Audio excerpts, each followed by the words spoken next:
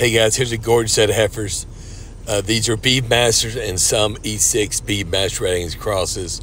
Lights cattle did come from Nolan Ryan's ranch, where the bulls were exposed December to April 1.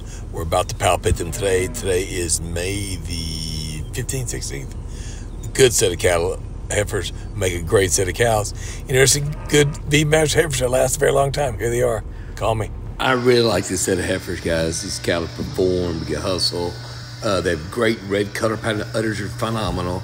Guys, y'all know, watch the videos. I move a lot of cattle. I sell Brayford, I sell Black Angus, I sell Girds, I sell just sky's limit. I have a question. What is your favorite heifer? What is your favorite breed of cow and why?